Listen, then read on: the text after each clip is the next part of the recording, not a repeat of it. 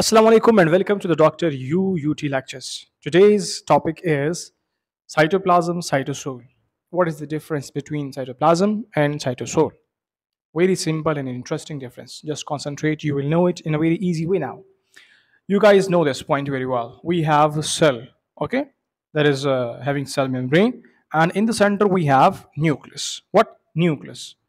So whatever is between these two places, nuclear membrane and the cell membrane, between the nuclear membrane and cell membrane, whatever is available hereby, that is actually the cytoplasm. That is actually cytoplasm. It is actually the fluid portion. Okay, the fluid. So entire fluid is available hereby. The entire fluid is called as cytoplasm, but there is a specification in fluid. Okay, some fluids have some kind of solutions. Now, what are those fluids and what are the solutions? Let's come to that point. So beside the nucleus, we have some kind of tiny organelles, tiny organelles like Golgi bodies, mitochondria, and etc. Now these organelles are actually surrounded by certain type of solution.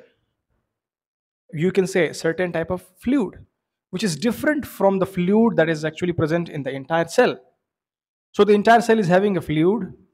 That fluid is different than the fluid that is surrounding the organelle. So the fluid that is surrounding the organelle, that is called as cytosol. That is called as cytosol. Cyto means cell, sol means solution. And cyto means cell, plasma means fluid. So the entire fluid is actually cytoplasm, which contains both the cytosol and the fluid entire. Okay. So cytoplasm is actually a broad term, and cytosol is actually a specific term.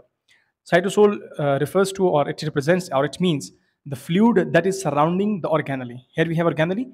Organelle is surrounded by certain fluid. That fluid is actually called as cytosol.